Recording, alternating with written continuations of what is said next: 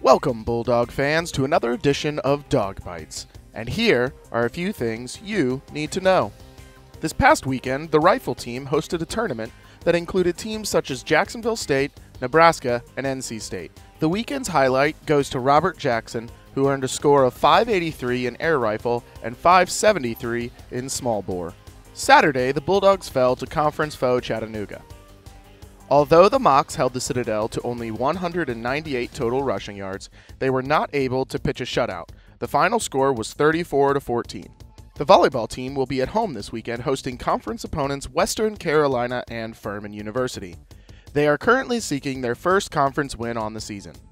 Finally, the Citadel golf team is closing out the season this week in Spartanburg. Stay up to date with what is going on there at citadelsports.com. That's it for this week's edition of Dog Bites. Make sure you follow us on Facebook and Twitter.